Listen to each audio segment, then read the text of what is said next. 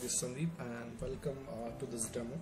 And in this demo we are going to learn that some basic functionalities of the ADF, and it is just an introductory demo which I am going to show you. So this is JDAV. Basically when you open JDAV it looks like this, and this is like any other IDE. This is an IDE that is a development environment like you have Eclipse. So in the Eclipse also you create web projects and do things like that, but in JDAV also we can do those things. So this JDAV and ADF are actually a product from Oracle, and you can program or you can design ADF application in Eclipse also, but the only thing is JDAV provides some more tools and components along with which ADF goes very well hand to hand. So that is why this JDAV is very efficient while working on ADF applications. So that's why we use this JDAV. Now for the installation part of it, I can provide you URL, or you can go on Google and type in download JDAV ADF, and it would be downloaded as a complete package. Now you don't have to download JDAV separately and ADF libraries separately and then plug in and then download a server and do the plugin with this JDAV. Once you download this whole package, JDAV comes in along with integrated ADF and integrated WebLogic server. Okay, so all the server and all things are integrated and all things are set up. You just have to start and it would look like somewhat like this. Okay, so let's go ahead and create some applications on it. So in ADF you would have application here. There's an application navigator which shows application, and these are the projects under this application. So right now this demo app is one of the application which is already open. Okay, now we are going to create a new application because we will start fresh, right? So you can click here and go to new application. You have option of new and open application. So click on new application. Now it's going to ask you the application name. So let's say demo app 2. Okay, we are giving this application name, and this is the directory in which this application is going to be stored. So let's leave this as default, and these are the application templates. Now since we are going to learn ADF, or we are going to work on ADF, we are always going to choose this template, not any other. Okay, so choose this Fusion Web Application ADF template and click next.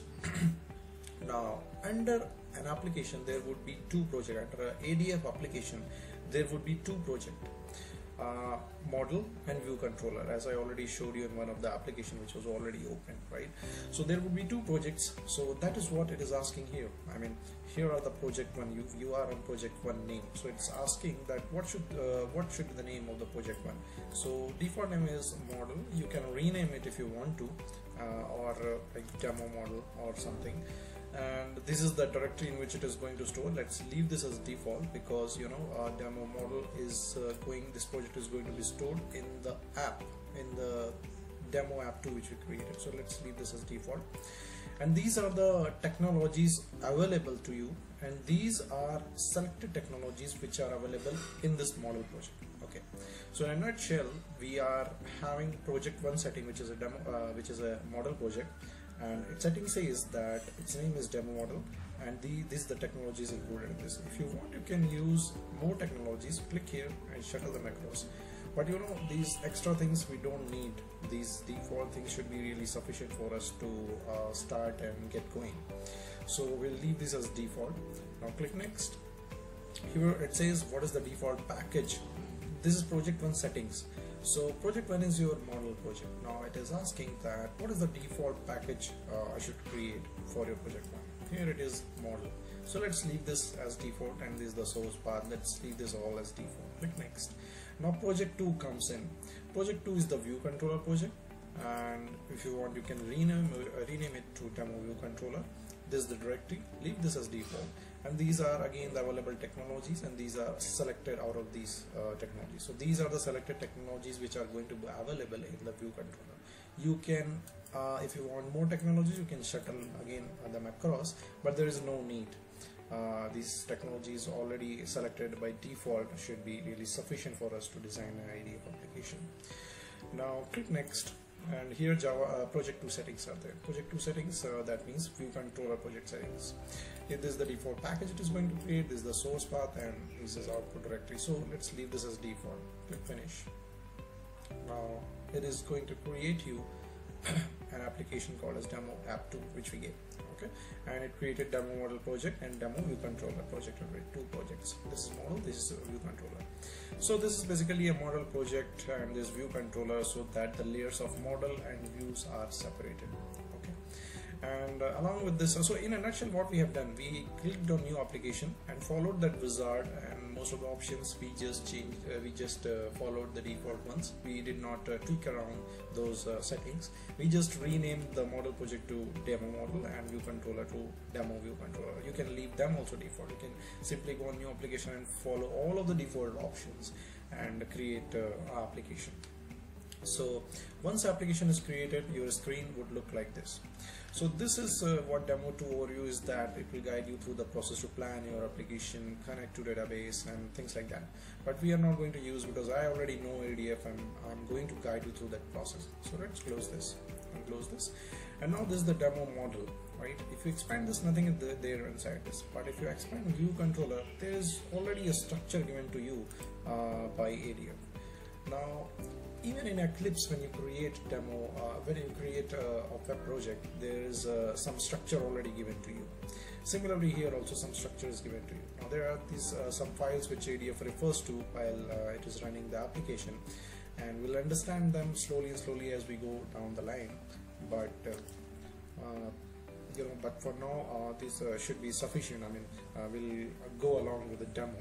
So now, our use case is first we'll design one page and then we'll try to implement some functionalities into it to build a navigation. Okay, so let's first try to create one page, one simple page. Okay, so for that, I'll open this adfcconfig.xml. adfcconfig.xml is a file which is created by ADF when you create an application. I have not created this file. Once you open this, this says that this is an unbounded task flow. Okay, so basically task flow are of 2 types. One is unbounded, one is bounded. I'll explain it to you that what a task flow is, but I'm not gonna go deep inside to explain you right now what an unbounded task flow is and what a bounded task flow is. We'll cover that in later tutorials. Okay, so this is basically a task flow. Now the question is, what is a task flow? A task flow is basically some set of activities which constitute a navigation. As an example, if you go to Flipkart or e-commerce website or you order something, so there is a particular set of navigation that you have to follow.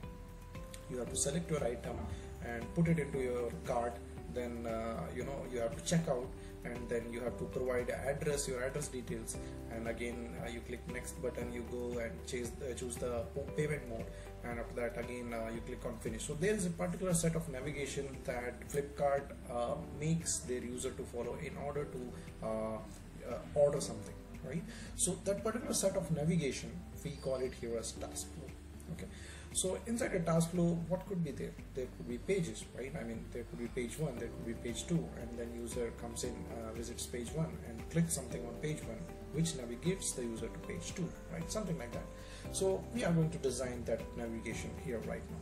But before designing that whole navigation, we are going to design a page here. Okay, so to design a page, you see this is ADFC config XML unbounded task flow. So inside a task flow, you have to create a page. I mean, you have to create a page inside a task flow. Okay, so now there is this component palette which lists various components. You can scroll through and see those all components here, right? So this component palette will always provide you a list of component which can be dragged on to the left hand side. See here also it is written drag content into this blank diagram from the component palette, right? So it says, so if you have to design a page, you can see this view component here, right?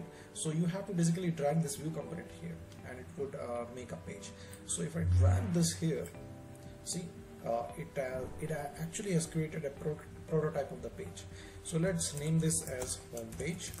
Okay, so I have named it as home page. Right now it is a prototype. The page is not created. To create the page, you have to double click it, and once you double click it, this wizard comes in which says that this is the name of the page, this is the directory where I'm going to store it, leave these as defaults, and this is the blank page, not based on any page template. So let's not choose any complex option right here to go via some template or something. We'll choose to have a blank page right now. Okay, this is the name of the page, this is the blank. click OK. Now it will start creating your page. You see here, this page has been created and is being opened by ADF, right? So now this page is created. Now let's put some components, something inside it. Let's say that once this page is launched, we should show that this is a home page. Okay, so we need to put some UI component over it, right? So again, we'll take the help of component palette. Component palette is going to list all of the items here which can be dragged onto the page or onto the left hand side, whatever you have on the left hand side. Okay, so if you scroll through this common components, you will find something called as output text. It is in alphabetical order. See here, output formatted, output label, and output text is there. So we'll use output text to display a message which would guide the user that this is a home page. So we have to put this, I mean you just have to hold and drag this and then release it here. So you see here output text is being dragged. One more thing, this page you are seeing, this is in design mode right now. So whatever you drag over here, it would show you the design which would how the page is going to look like on the runtime. That design, it is being shown here. And there is this structure window also here which shows you the structure part of it. So you see there is this AF form, and inside this you just have dragged this output text, right? And it is selected right now.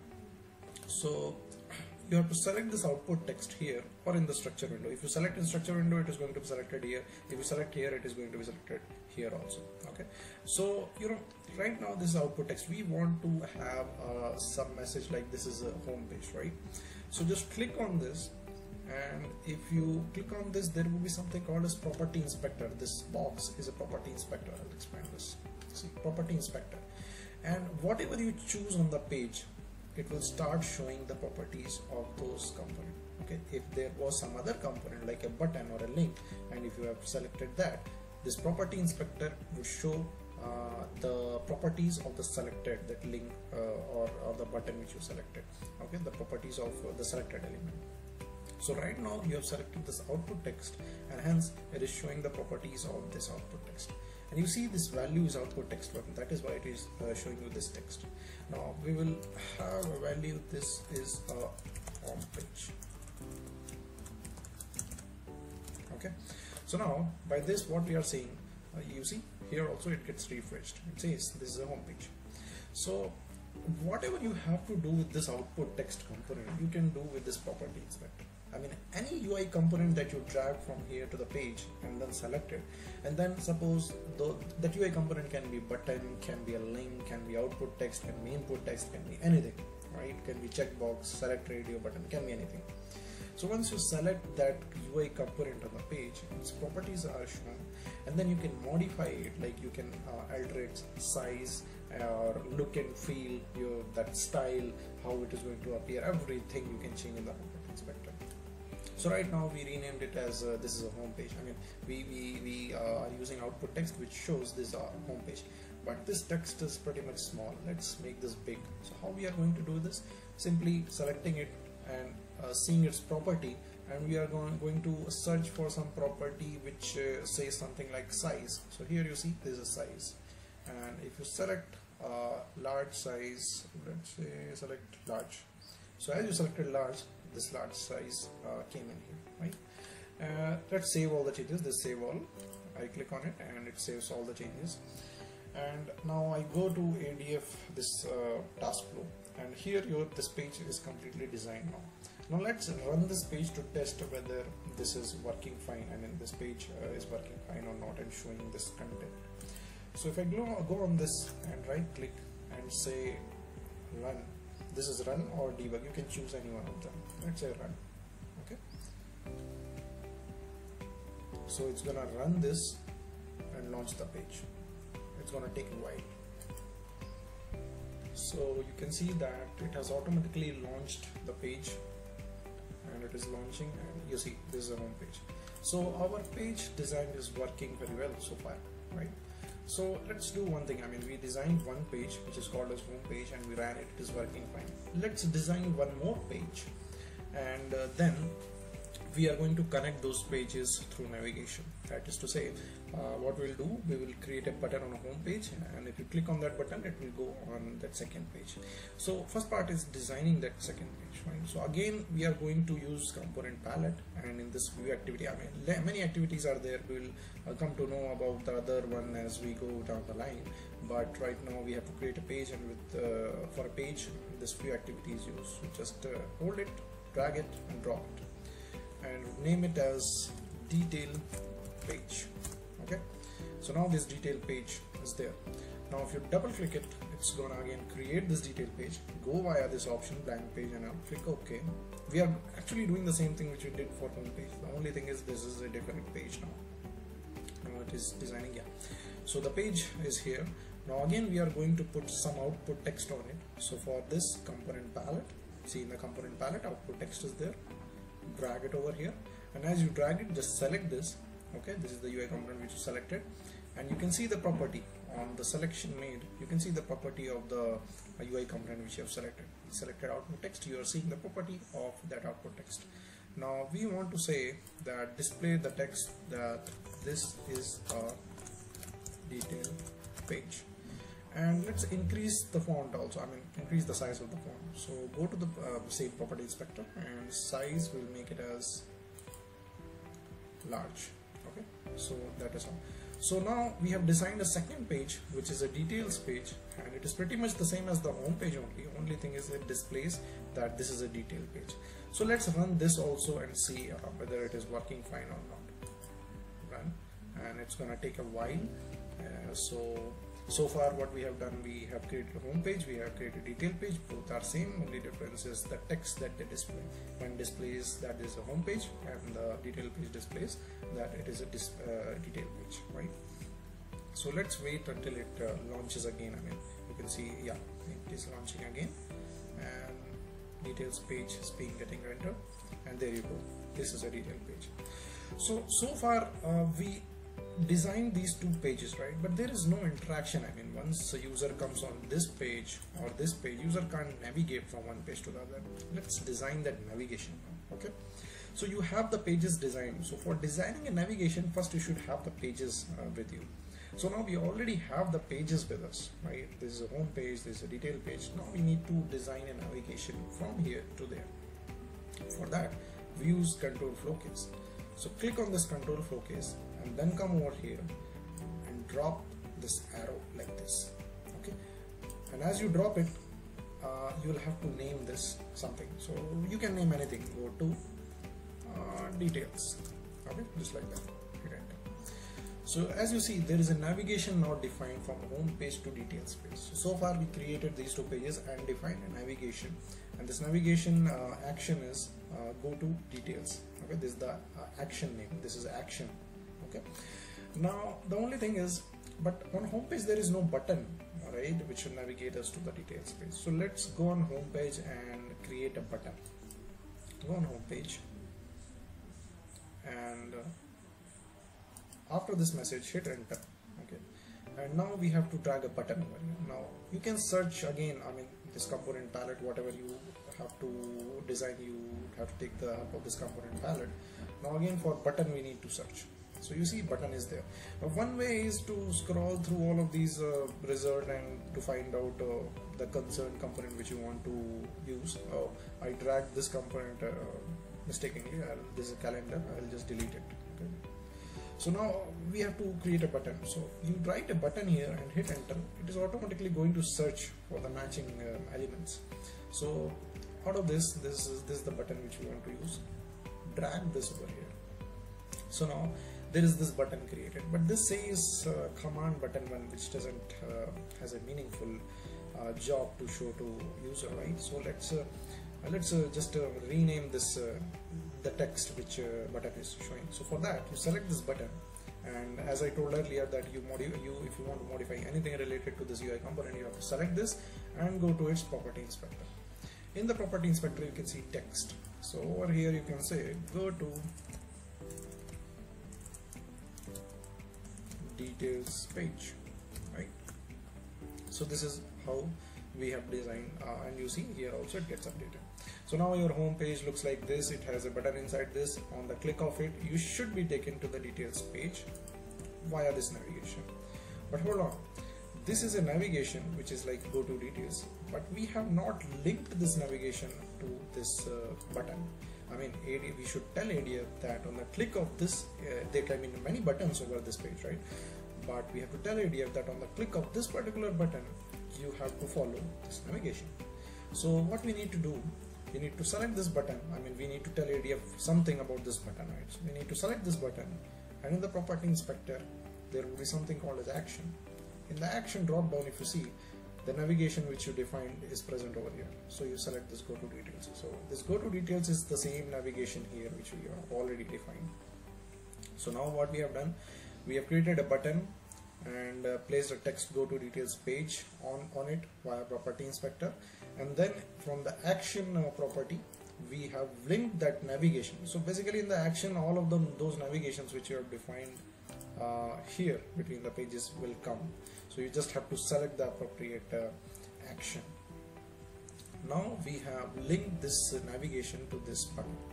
Now if we run this home page, we should get this button, and on the click of it, it should generate this go to details action. And as a go to details action is generated, ADF will say that this is the go to details action, and I should navigate now to the details page, right? So let's run again this home page. Right click and run, and let's see what it presents us. So it's gonna take a while. I mean, server is gonna take a while to launch the page.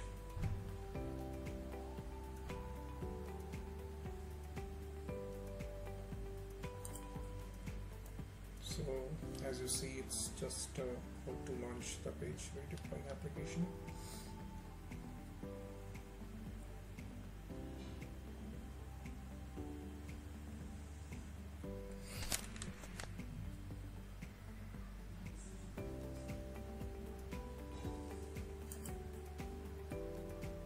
And it launched the page.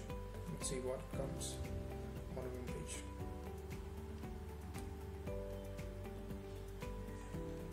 So there you go, this is home page, and this is the button which we put on home page, and we have linked a navigation with this button. So if you click this, we are taken to the details page, right? Now after you come to the details page, you cannot navigate back to the home page. I mean, if there was a button here, just like the one we had on the home page, if you have a button here and on the click of it, we can be taken to the home page. So let's design that navigation also. So our use case is that we should have a button on the details page. We should navigate us back to the home page. We have already forward navigation we have. Now we want to define a backward navigation. So to define a navigation, again we'll take the help of control flow case. First you have to define a navigation. So just select this control flow case and drop a backward arrow like this, and name it as go to. You can name it anything you want. Go to home. Okay. So you see there is a forward navigation, and this forward navigation is already linked to that button on the home page. And now we have created this backward navigation, which is go to home, which is right now not linked to anything. On details page, now our job is to create a button and link that backward navigation, right? So we go to the details page, and over here we search for button on the component palette and drop it, drag and drop. And same way here it says command, and if you select this, its properties are going to come.